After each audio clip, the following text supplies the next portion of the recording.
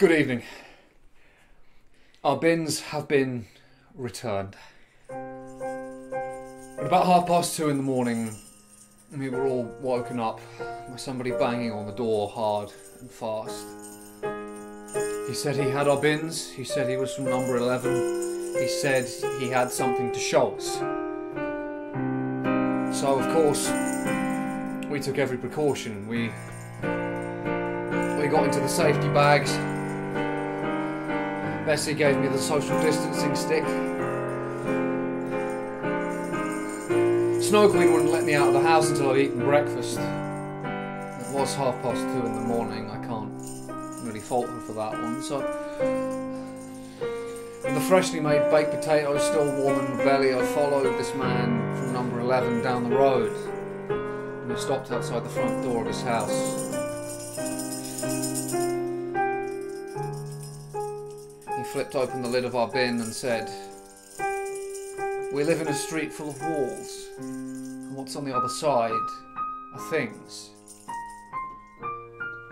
Things that we use as memories for the times we no longer care about." He took a small plastic tray out of our bin, one that had once held a tray of microwave lasagna, placed it gently on his head. As a gust of wind sent the tray clattering to the floor, I couldn't say anything. I didn't want to say anything. "That's a nice stick you got there, son," he said. He sighed heavily. Dust flew up from his shoulders like he was a carpet being beaten. And he lunged for the stick. Immediately swung the stick right at him, let him have it right in the temple. The social distancing stick is a good piece of engineering. It's not just a plank, it's a plank with a nail in it. And I hit him, and it was like hitting a Hoover bag. Hollow, but with the kind of emptiness you can feel. The dust kept puffing out of him. He wasn't bleeding, I could see that. And he said, "Thank you. Thank you for doing this when I wasn't sure I'd have the courage to do it myself." I followed government protocol and swept his bin, swept his ashes into the gutter with a yard broom.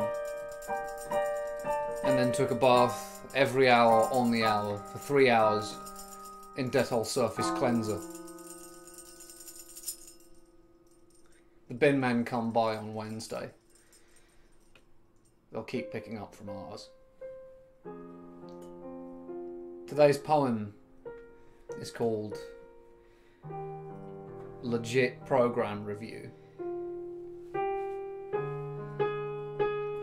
A man talks to the camera while she pretends to listen. He's wasting all his energy while she pretends to listen. Discussing bad TV shows while she acts like she cares. She nods her head and picks her nose while at the screen she stares. He just wants to be listened to, and we do what we can.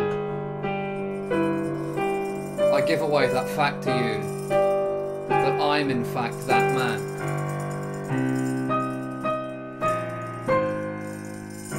The blessings of Bob and this house be upon you.